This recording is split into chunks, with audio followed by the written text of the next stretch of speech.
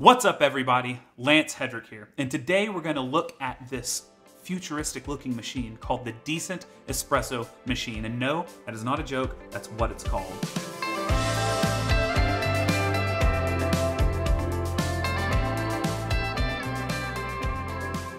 So some have referred to this, and when I say some, I mean me, as the Tesla of espresso machines. And I'm not just saying that like a lot of people say that about everything. Oh, this is the Tesla of this world. But genuinely, this not only has a screen similar to the Tesla, but the business model is similar to Tesla.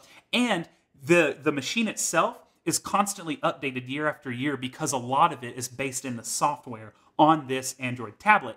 So you buy something, and as you continue throughout the years, it's going to upgrade. Unlike other espresso machines where you buy it, and that's what you have unless you modify it. This, you just update year after year. So it has a similar approach as Tesla, which I think is really unique. And in fact, their motto even, as I was talking to John Buckman the other day, the CEO of Decent, is our goal is to make technology essentially so great and progressed that it eventually disappears, which kind of comes from that Apple motto, right? So their idea is each year they're working on this technology, they're trying to harness that until it becomes to the point where the difficult stuff just kind of disappears, right? So instead of having a typical espresso machine where you buy it and that's what you have, this one goes through software updates every so often that's built into the tablet. You just click the software update and it gives you something new and different. So you have a constantly evolving espresso machine. Now, to get up to this, I'm going to just briefly walk through espresso history. So back in it was either late 1800s, early 1900s, you had kind of the first espresso machine, and I talk more about history in that Flair espresso machine video. But you have essentially the first one made that pulled espresso, quote unquote, at around 1 to 2 bars, so around 1.5 bars of pressure. And then as you kept going in history, you eventually get to where Gauge creates the first 9-bar lever machine. And then you get to espresso machines that are pulling 9 bars. Now, over the years, coffee itself, the actual coffee beans, have changed completely. You have more advanced agricultural techniques in how to grow and cultivate the coffee plant. You have more advanced processing techniques from these producers and these people partnering with producers to create these advanced techniques in order to maybe use less water, to be more sustainable, but also to bring out really intriguing flavors that have never really been in coffee before, just based off of how they're controlling the fermentation process. You have different styles of roasting all around the world, from the maintaining of French and Italian really dark roasted coffee that goes to second crack and beyond. And you have really extraordinary light roasted coffee, like from Scandinavian countries, which is referred to sometimes as the Nordic roast style. So you have all these different coffees, all these different origins, all these different processing methods, and all these different roast profiles. So I don't think that a straight 9-bar espresso machine is going to give its due to all these coffee beans. You're not going to be able to truly dial all of them in to their perfect, or to that ideal God shot, right? So to kind of answer that question, Slayer kind of really popularized the flow profiling mechanism, right? So lever machines for forever have been pressure profiling, but Slayer, really made that needle valve control over the flow really popular back in around 2012, 2013. I could be off on those dates, but the point is there that it really became popularized there. People for so long were pulling 20 to 30 second shots, and then Slayer comes out with this control on the paddle on the group head, where you're able to control that flow rate. And there was a continuation of this control over coffee because people were finding out that different roast profiles were in different coffees, different varieties, different elevations grown, etc., etc. They were all giving different puck integrities. Dark roasted coffees have a really high puck integrity, so you can blast it with 9 bars of pressure, and it's going to do a really good job. But lightly roasted coffees don't have nearly as high of a puck integrity, so you've got to do a little finessing around it. And thusly we have these new flow profiling systems. Now, the Decent is the answer, I think, to all of this, because it's the first grill machine, and to my knowledge, that you can dynamically change flow, pressure, and temperature, all three, throughout the duration of a shot, which is mind-boggling. This can really help to lessen channels. This can help to pull a more even extraction on something that has lesser puck integrity. You can do a slow ramp, and you can even stop at 6 bars instead of 9 if there's a coffee that's dainty enough, right? So you're able to control a lot more of these processes throughout. So yeah, you have a lot of these different controllable variables on the machine. Flow, as I talk about in my The Truth About Espresso, which is a video linked right here. In that video, we looked at what water debit was and what flow profiling really actually was doing. And how pressure, for the most part, is kind of a red herring, but it is more so the ceiling as opposed to really dictating anything. So for instance, even on a lever machine where you are pressure profiling, you're still technically flow profiling, but it's more direct access to pressure, right? Because you need flow times resistance in order to get pressure. So if you took out the resistance and you pushed, you're controlling the flow. There is no pressure because there's no resistance.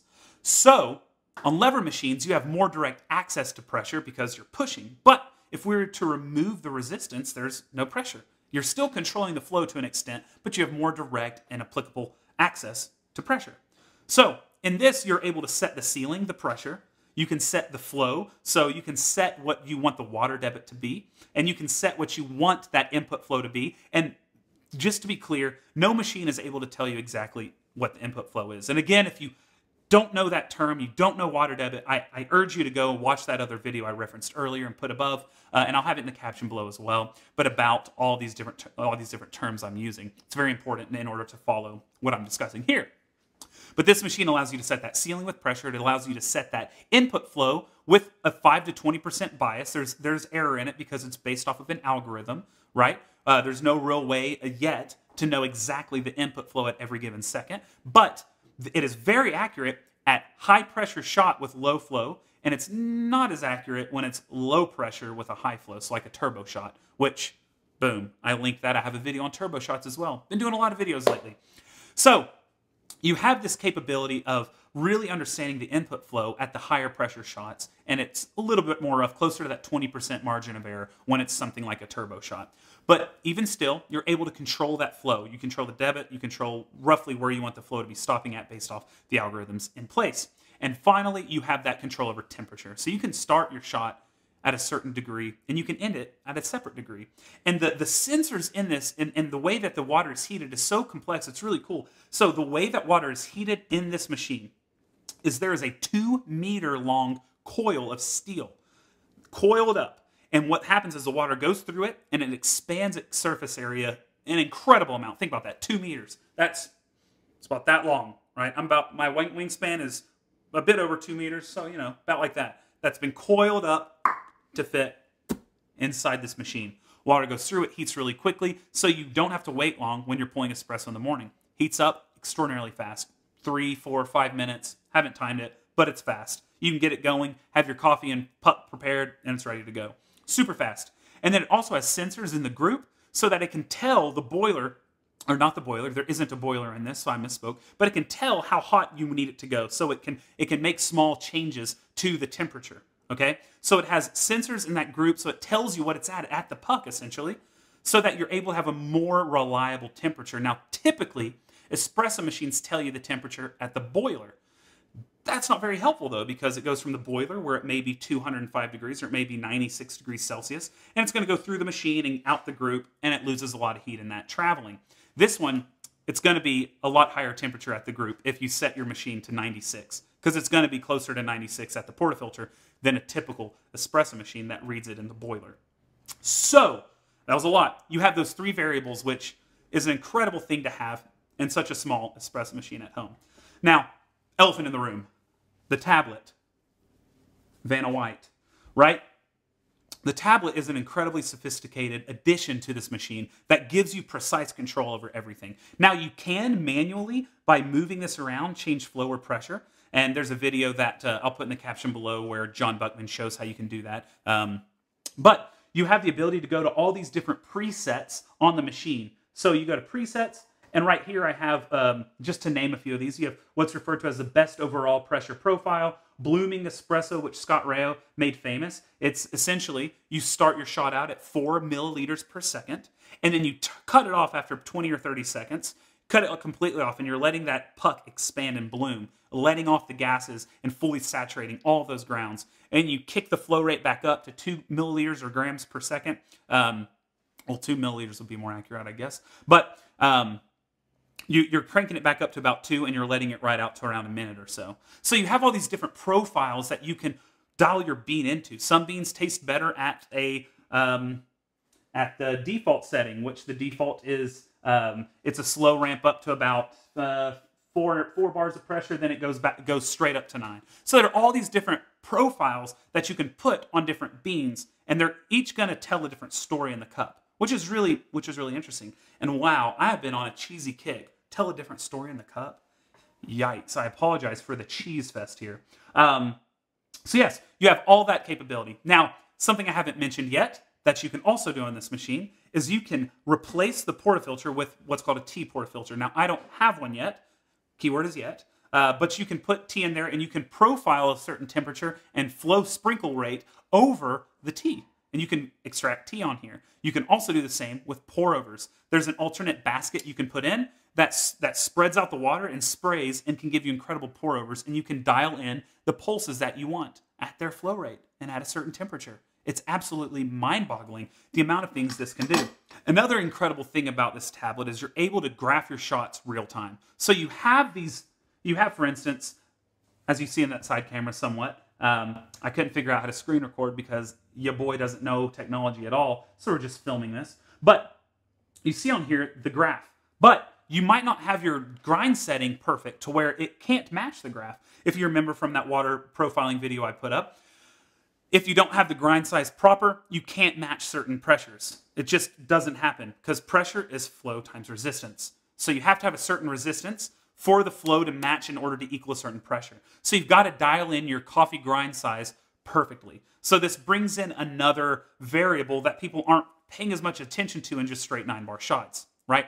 So it shows you all this, but it also will show you the graph in real time. So if, for instance, your course is too coarse, come on, baby, get with the picture, get with the flow. If your grind setting is too coarse, it's not going to hit the pressure you want, and you'll see that. On this one, it's supposed to go up to 9 bars. You'll see in live time that the pressure line isn't hitting 9 bars, and then you know you need to go finer, right? So it gives you real feedback. It gives you feedback in real time, all right, which is an incredible advantage to this machine. Now, I've already talked to you about the heat sensors. They have it's incredibly complicated, all the algorithms and the placement of the sensors in the machine, so I'm not going to get too deep since this is supposed to be an introductory video. I know I've dove in deep, so please ask questions in the comments below. But I just wanted to hit some of that before we get to this kind of conclusion about the machine. Then we'll go over kind of who the machine is for, who it's not for, etc. So I believe that this kind of setup is truly the future of espresso machines, right? As there are more and more multi-roasters, as there are more and more variants in shops and in roasting preferences, all these shops, they just can't pull 9-bar pressure shots anymore because coffee isn't, oh, kitty cat. The coffee isn't very replicable with those 9-bar shots. They don't taste very good, especially with lower puck integrity. So I think as we go forward in the future and as this technology becomes more and more tightened together and it becomes more and more, I guess, understood, and as it becomes more and more magic, more machines are going to be taking this into consideration. And I think 5-10 years, you're going to see stuff like this in a lot of cafes, which is going to be incredible. And hopefully in the future, we won't be drinking any bad espresso at cafes, which sadly is a very typical experience for me, is poor espresso. So I'm really excited about the future of espresso machines, and I think that this is marking something quite fantastic. Now, there are downsides to this. Being run off of a computer, it can be pretty buggy. There are some things that can get kind of annoying. I actually had issues turning it on before turning this on because there's a switch here that's a little counterintuitive, for an AC switch that you need to have out and not in to turn it on, and I had it in and not out, and it wouldn't turn on, and then I had to turn it off and on and off. And so there are some buggy things that are being worked through, but all minor inconveniences. So who is this machine for? I think this machine could be for anyone who's interested in espresso, but as of now, I don't think it really is. And the reason is because we're still in that technology phase where we're figuring out what is best. So The Decent community as a whole is massive. It's sprawling. There are 3 different discussion boards that are recognized by Decent, where people are constantly sharing recipes and talking about espresso theory. And it's a really fun research area. Research and development is just constant right now. So the technology is still building, and there are new updates coming out all the time.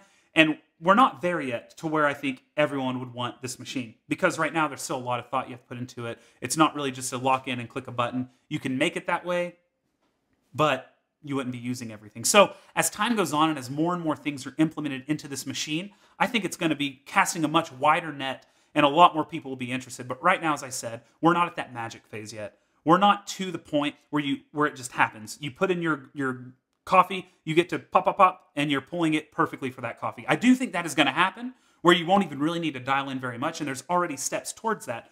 My friend Jonathan Gagne has created these adaptive style shots that pull good espresso without dialing it in very well.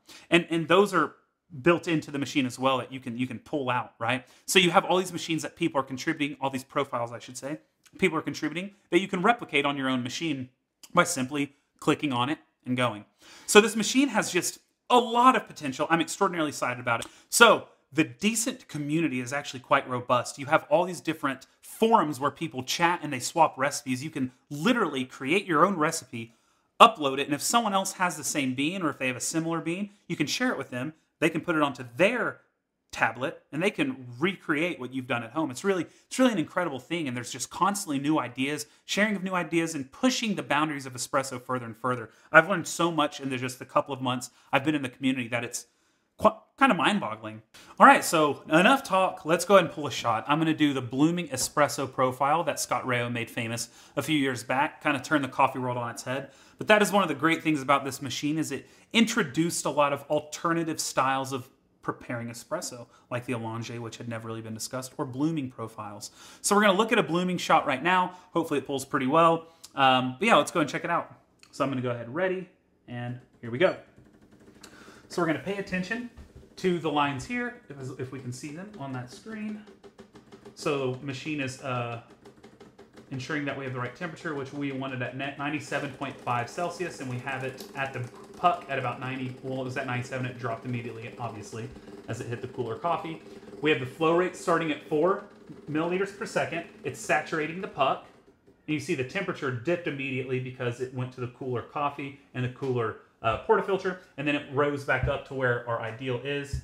I can't move the cup now because it would skew the scale, so I'm just gonna have some drippy drippies.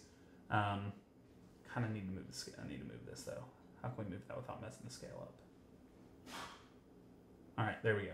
So we're having the blooming period now, so it's just allowing those grounds to be fully saturated, and then after this, it's going to ramp up to 2 milliliters per second to finish the shot. So these typically give you a mid 20% extraction yield, which is kind of incredible. And this works really well with lightly roasted coffees. You just have to have a grinder that can grind fine enough. Because of that blooming phase at the beginning, you have to be really fine, because it becomes really easy for that water to pass through after it's been resting for that long.